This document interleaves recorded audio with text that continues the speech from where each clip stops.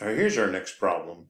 Um, an object is found in our solar system, so that's really important to observe that, to be orbiting the sun. Right, so that's the other important part. It's in our solar system. It's orbiting the sun. And then they give us the period. All right, so the period is 752.6 days. How far is this object from the sun? Part A in AU, Part B, we want to know how far it is from the sun in kilometers. And it says round to 2 places past the decimal. All right. Oh, it just repeated it. Sorry, I don't know why it keeps doing that. All right. Anyhow, so let's go ahead and work this problem out. All right. So the first part. Here, let me get my pen here. All right, so the first part is to convert the number of days, right? So we know that with the period, so they give us that the period is 752.6 days. All right, and so if we're going to use, we're going to do this, we're going to use Kepler's third law, right? The original version of Kepler's third law, which says a cubed is equal to p squared, right? Where a has to be in AU, and then p must be in years. So all I have to do here is convert, how many days are there in a year? So in 1 year, you can look on the equation sheet. There are 365.24 days.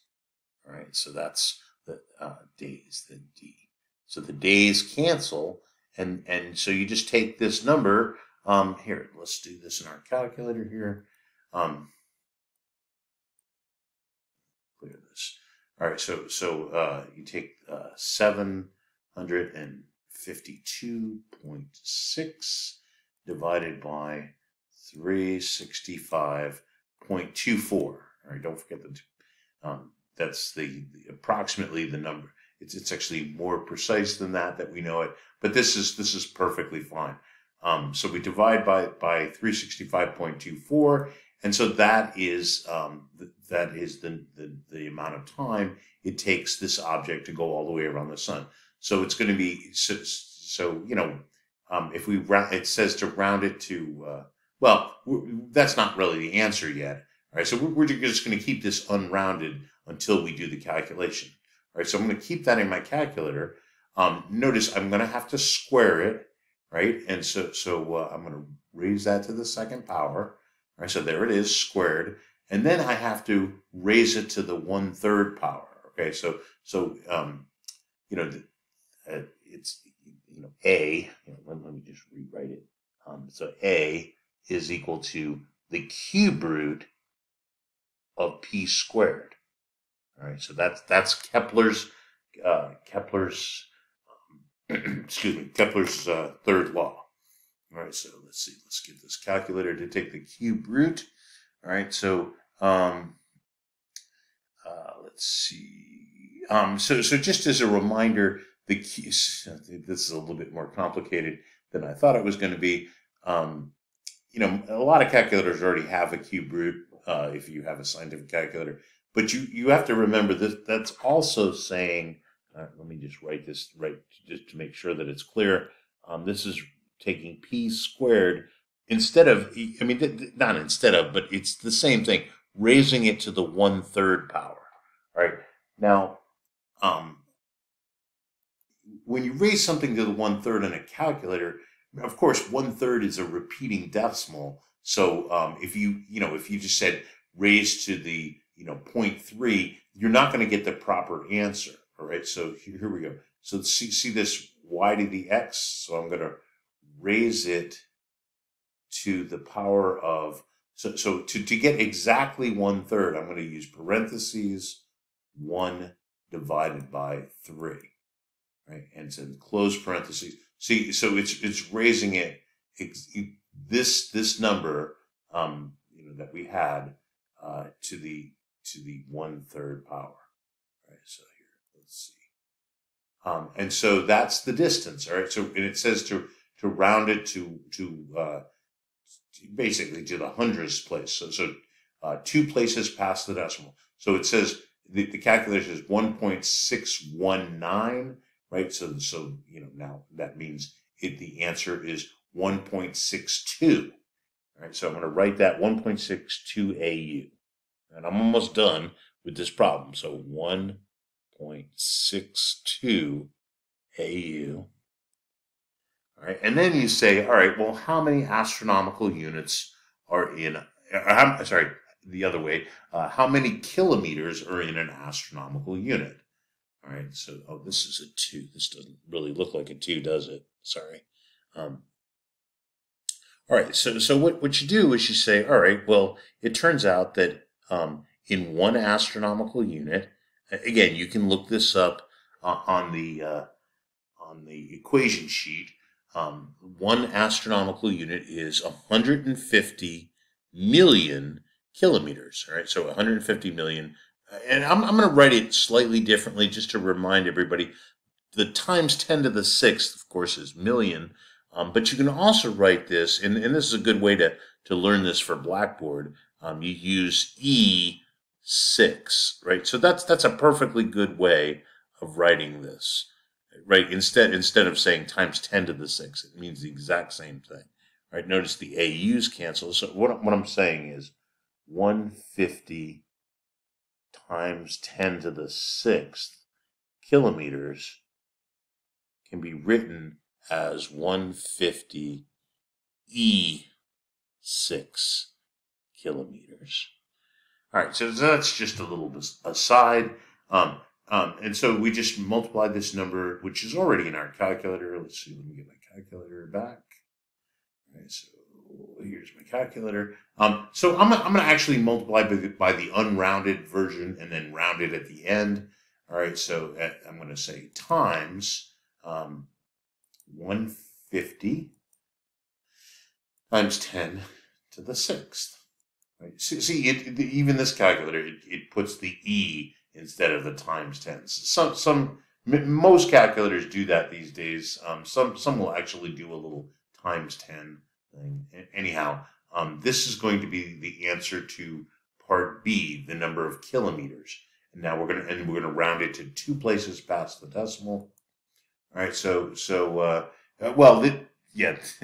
All right, so I'm going to write it in scientific notation. That's what I mean by when I say 2 places past the decimal. So it's going to be 2.4, and see, it's going to be 2.42. I'm sorry, 2.43, and then see the decimal is right here.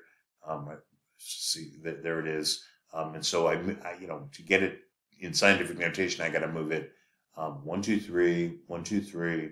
I got to move it 8 places to the left. All right, so it would be 2.4. It's 2.42, but the next digit would be is an 8, and so I round it up 2.43. Let's write this out. So I got it over here. Okay, so the answer is 2.43 times 10 to the 8th, right? And kilometers, right? Kilometers, right? And so of course, we can rewrite that as 2.43. It means the exact same thing times 10 to the 8th kilometers, right? So this is the answer to part B. And this right here is the answer to part A. All right, very nice. So that's there's a little Kepler's third law problem. All right, we'll do another one here in just a moment. Now, here's another problem. An object is found in our solar system to be orbiting our sun. All right, that's of course very important. Its average distance is 8.94 times 10 to the 9th. Kilometers. All right, so this is just another way of writing that, 8.94 E9 kilometers. What's the period of this object around the sun?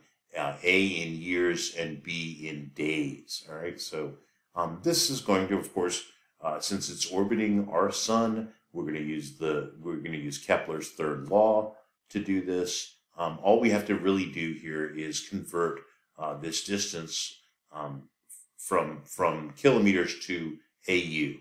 All right, so we're going to do that now. All right, so as I said, we're going to use Kepler's third law.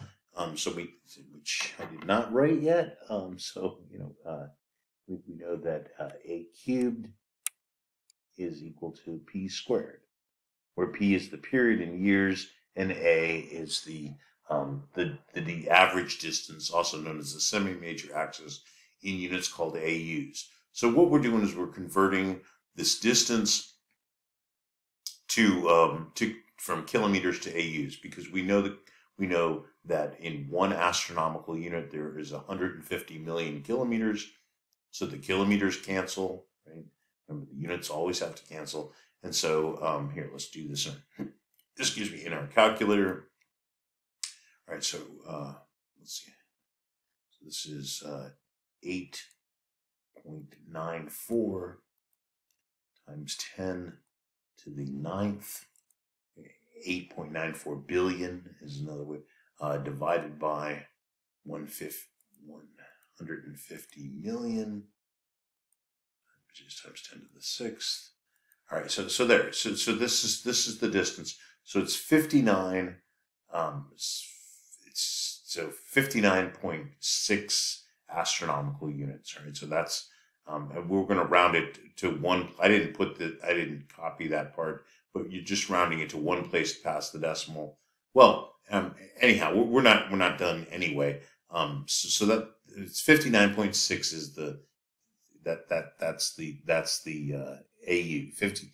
That's the average distance, 59.6. Let me write that, 59.6 AU. All right, so once you have that, we're going to plug that in right here for A, right? And so we got p squared is equal to 59.6, and it's AU, but I've got to cube that. All right, so raise that to the third power. All right, so I'm going to raise that to the third power, and then of course, to solve for p, I just take the square root, and that'll be the answer in years. All right, so raise this to the third. Let's see, it's a little tricky in this calculator. It's the x to the y button. So raise to the third equals, and then take the square root of that answer, and that's going to give us the number of years. So rounding it to one place past the decimal, it would be 460 years. All right, so the period, well, I'm sorry, 0.1. The period would be 460.1, rounding to one place past the decimal, years. All right, and then the rest of it's really easy. Part B, which says, what is it in days? So you just have to say, okay, well, in one year, there are 365.24. All right, for astronomy purpose, 0.24 days. Don't forget that. That's why there's a leap year, right? Every 4 years. Anyhow, so this cancels. All right, the years cancel, and so we just have to multiply what's in our calculator by 365.24. All right, so here we go. This will end this problem.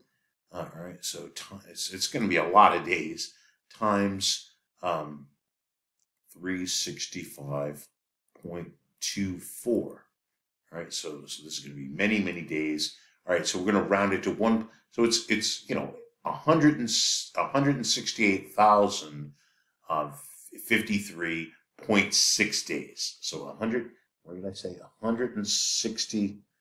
So 168. 168.053 points. I forgot what that was already. 0.6, right? Because it's 0.56. I rounded up. So 0.6 days. All right, so that's the answer to part B. This is the answer to part A. Part A is how many years it is. All right, very nice. So there's another Kepler's third law problem.